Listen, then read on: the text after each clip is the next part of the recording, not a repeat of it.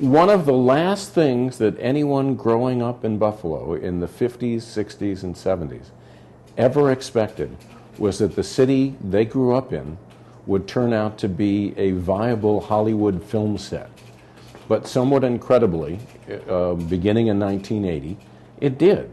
We're going to be seeing the results of one of these films opening April 29th in the city, a movie called Henry's Crime, which starred Keanu Reeves, and as a lot of people know, was filmed in Buffalo. But I've written a piece for the Spotlight section where I discuss a whole lot of films that were made somewhat incredibly in Buffalo, New York, beginning in 1980. And let me give you, for those of you who may have forgotten, a little bit of a list of some of the things that have been made in Buffalo since 1980. The first one, movies have always been made in Niagara Falls, but we can't really count the falls because the falls are so beautiful and one of the wonders of the world that of course people are going to want to make movies in Niagara Falls. Making movies in downtown Buffalo or someplace in Buffalo, that's a little more unusual. So the first thing was a movie in 1980 called Hide in Plain Sight. That's a movie where James Caan and his producer decided that since the movie was set in Buffalo about a man who was seeking to find his children in the witness protection program, where they had been whisked away by them with his ex-wife.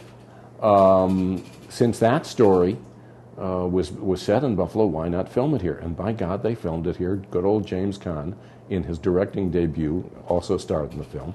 He filmed it here. We at the Buffalo News take a little bit of credit for that because one of the story came really from pieces that were originally published in the Buffalo News and were written by one of our reporters at the time, Lee Coppola. Wonderful stories, picked up by Time magazine, caught the attention of a whole bunch of Hollywood people, and that's where it came from. There's a movie called Tuck Everlasting. Now that's a movie by Frederick King Keller, a name he's a local filmmaker, but back then he made a movie in Buffalo called Tuck Everlasting. That was made around here. The big one, the first really big one that was made in part in Buffalo was a movie called Best Friends. And that, believe it or not, meant that Burt Reynolds and Goldie Hawn came to town to shoot. And that was a movie directed by Norman Jewison. Norman Jewison is a fellow from Toronto, is one of the great, he's one of the great filmmakers, but he's a fellow who's headquartered in Toronto, and he remembers the days when Buffalo was the sophisticated place that Torontonians would have to go for a nightlife. After that, we have Red Keller again,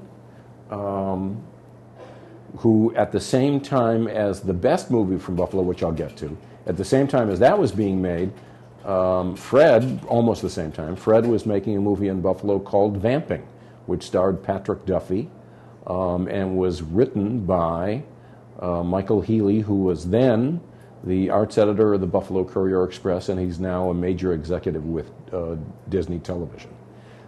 At the same time as that was going on, almost the same time anyway, the best movie that was ever made in Buffalo was being made, and that was Barry Levinson's The Natural, starring Robert Redford, and a cast that when you look at it now still seems kind of mind-boggling. Here's who was in that cast. What was it? Kim Basinger was in that cast. Darren McGavin was in that cast. Glenn Close was in that cast. Robert Duvall, Wilford Brimley. It was just a mind-boggling cast of characters, and that it came to Buffalo to make the movie, and they did, and it still remains the best movie that was ever made in this town, in my opinion. Please feel free to disagree. After that, our luck changes in a little bit for the worse. There's a movie called Buffalo 66. God bless Vincent Gallo. That's the movie where, actually, it's a very funny and very interesting movie. If only he hadn't pinned his own family's dysfunctions on the rest of the city, we'd all be fine. But he did, and there we are, and we have to live with the result. After that, there's probably the most devoted family ever to make a movie in Buffalo was the Burton family. And they made Manna from Heaven in Buffalo. They actually cared. They were probably the only ones who ever actually cared that every scene in their movie would look as beautiful as possible. would make Buffalo look as beautiful as possible. And as a result, all the way through the movie, there are a lot of scenes which indeed do make Buffalo look quite beautiful.